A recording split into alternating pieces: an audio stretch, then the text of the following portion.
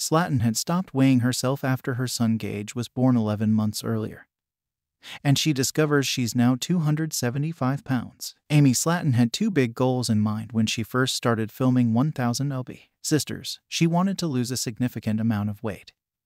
Also, she could make her dreams of becoming a mom come true, and she was able to do both, though sooner than anyone expected. After losing some of her 406 pounds and qualifying for weight loss surgery, Slaton quickly got pregnant and gave birth to her son Gage. She and her surgeon, Dr. Charles Procter, recall in this exclusive clip from Monday's episode. When I first met Amy, over 2 years ago, she weighed over 400 pounds, and one of her goals in life, not only to get married, was to have a baby, and at that point it was impossible for her, Procter says. Now 11 months since Gage arrived, Slaton is back at Procter's office for a checkup, and she admits that Procter will likely be disappointed in how she's progressing. I'm kind of nervous, because I don't think I am where I'm supposed to be in my weight loss goal, she says. I avoid the scale because then I'm focused on the number going down, and if I see it going up, it's going to make me depressed and want to eat more, so it's best not to look at it. Procter is first excited to meet Gage for the first time,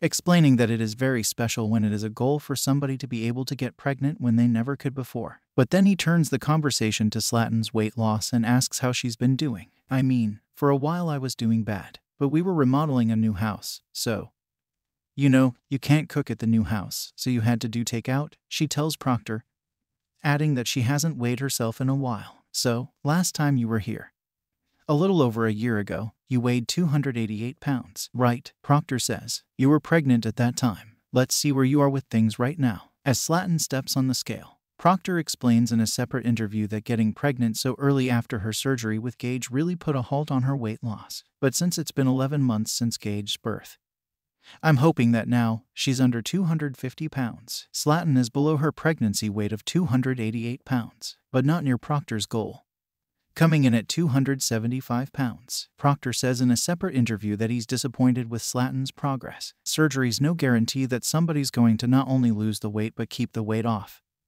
And we see that, he says. From what I'm seeing, she hasn't put any more effort back into her health. We've pretty much stalled out at this point.